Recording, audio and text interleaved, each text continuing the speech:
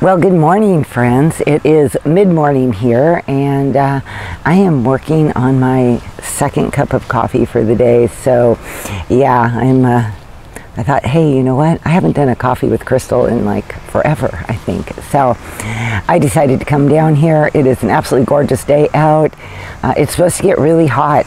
I guess the heat wave that's affecting everybody else in the United States is finally making its way up to my little corner of the world. So we've got, upper 90s and 100-degree temperatures coming for the next several days. So I also thought it'd be good to get out here in the morning and have my little chat with you guys before it gets too hot. I think you can see my the little chicken coop, the chicken mansion back there. It still hasn't been painted, just between all the rainy spring days we had, and then my son-in-law, who's this is his project, and he has been working like crazy. He's in construction, so now that the weather's nice, the rain is done, he's just working like crazy. So time is at a premium, and who knows, but for now the chickens still seem to like it whether it's painted or not. Yeah, so in today's Coffee with Crystal, I just wanted to have just a little chat with y'all. I posted a video a while back, joyful homemaking tips on how to be more joyful with your homemaking, and I can leave a link to it up here if you didn't see it. But it brought about, with a couple of the comments that I got from that, it really made me think about homemaking, and is homemaking just for mothers?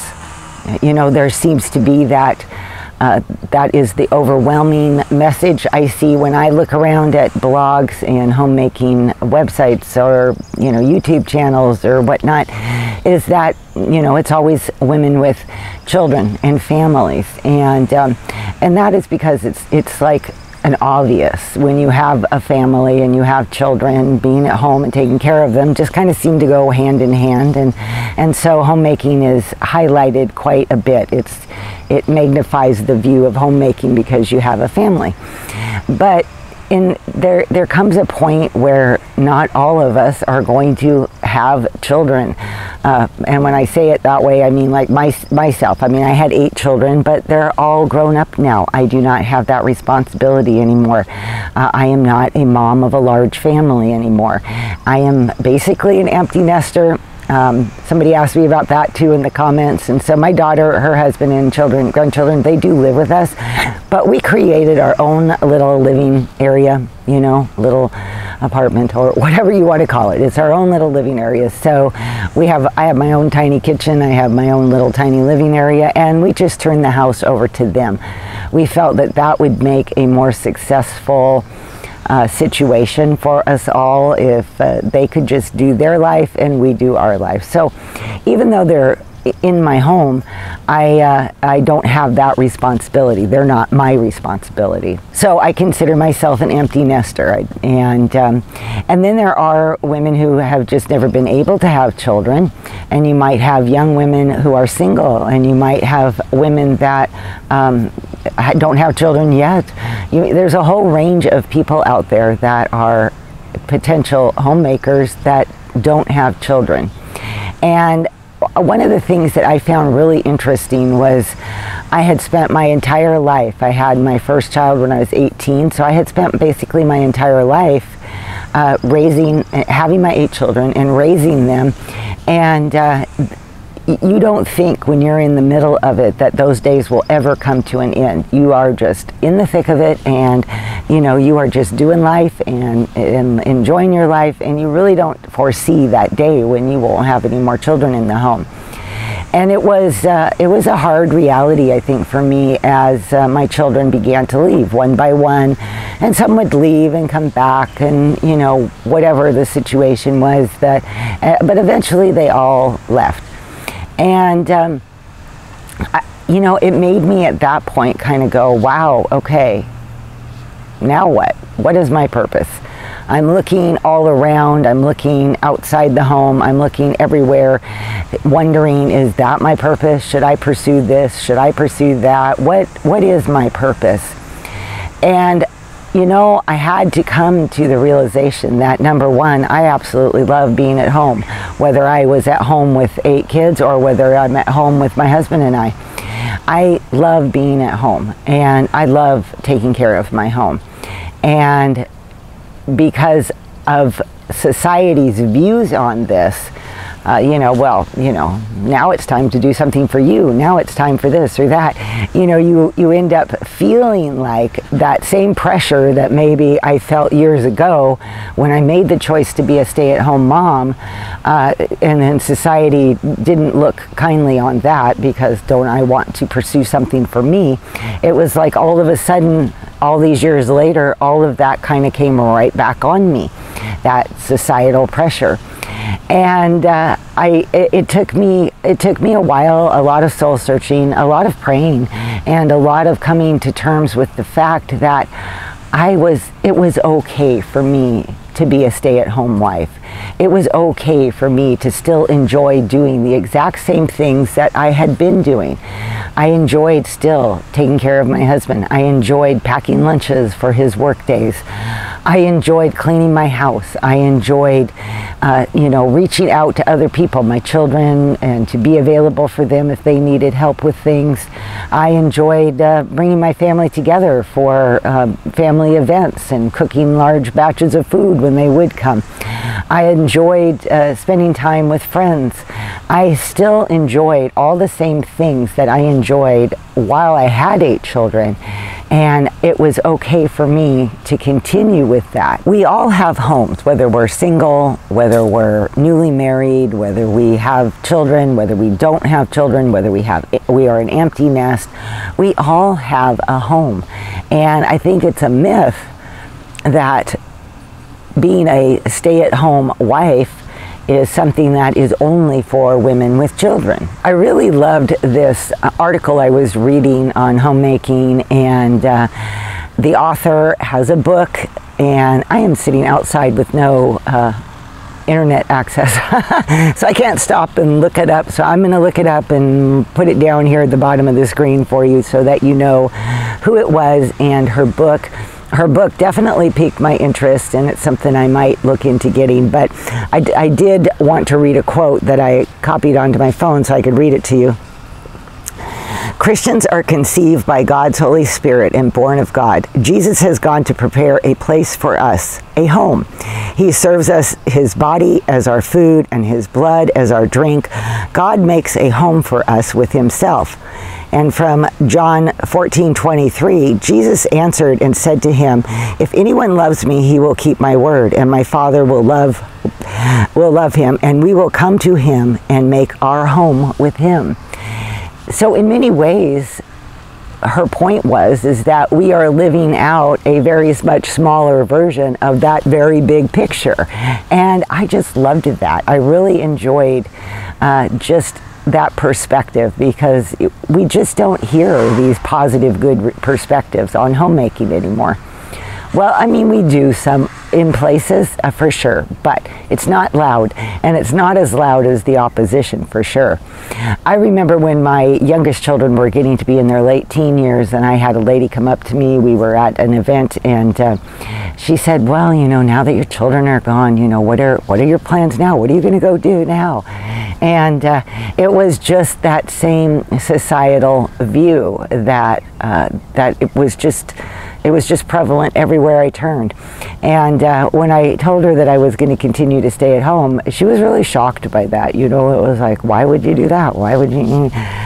And of course, she was a younger mom and had kids, and so it's easy to see when you're in the thick of raising children how looking to something else other than what you're doing, especially if you are not taking that homemaking heart and mind, you know, deeply inside of you and living out that the wonderful life that it could be. I don't know if that was her case or not, so I'm certainly not making any judgment on that. But, you know, that you might be looking out and thinking, oh, there should be something different I could be doing with my time. And so, again, we just have these societal views. And so to read something like this lady's comment was very refreshing. And like I said, I'm very much interested in getting her book because I would like to see what else she had to say. When I'm talking about being a homemaker, I am not referring to a woman that does not work outside the home.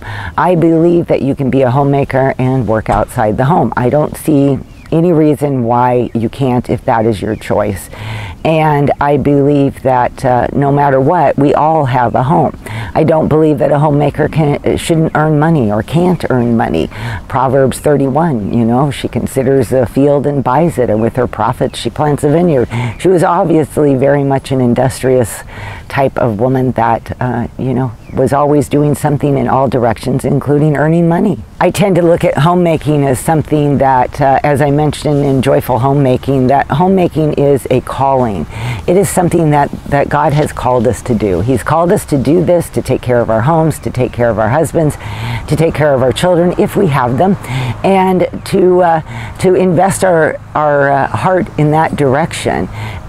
You know, it's a ministry, it's a work. Nobody might think anything about it if a woman decided to head into some ministry field, but yet here is one that's right in front of her, right in her home.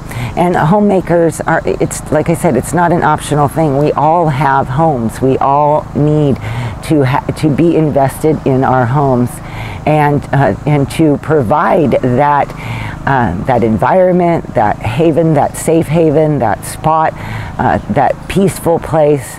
I mean, that is where our home is, where we go to be refreshed. Our home is where we go to, you know, invite people and to bring in other people for hospitality if we feel called to do that. It is the place where we nurture. It is the place where we cook and feed and provide.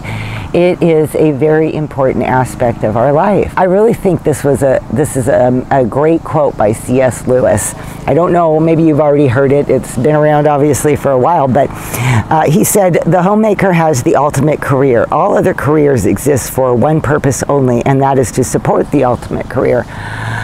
I don't know about you, but I had to really think about that one for quite a while. But, you know, it's kind of, in my mind, it's kind of like this full circle where, you know, we create the home that refreshes, that provides, that gives that, like I said, that safe spot, that safe haven. It nourishes. We are nurtured in a home. And from the home, we are able to go out. Our husbands are able to go out in the world if we are a stay-at-home wife or mom, you know, or if we work, we're able to go out into that world to provide, which then provides for that home and for the things that we need that are in that home, which we can then turn into that wonderful safe haven, that wonderful spot for us all. I know that when I looked for my purpose at that period of time in my life, that I really ultimately felt like that I still was a homemaker, and it was still okay to be that, and that I really wanted this to be my ministry and my way of reaching out. What I find today, you know, I've been in empty nest now for 6 or 7 years, I think, and what I find today is that I still enjoy so many of the same exact things that I did when I had kids at home, and excuse me, and I enjoy cooking food. I enjoy keeping a clean house. I enjoy canning. I enjoy all of these things that go into making my house a home just as much as I did when I had children. When I had children, it seemed like that was the reason that I was doing it. And it was, of course. But that reason hasn't changed. I still have a home. I still need to have food. I still need to, you know, provide and prepare and to do all those same things for my husband and for myself. And that it is okay to enjoy this life and to live this homemaking life even without children.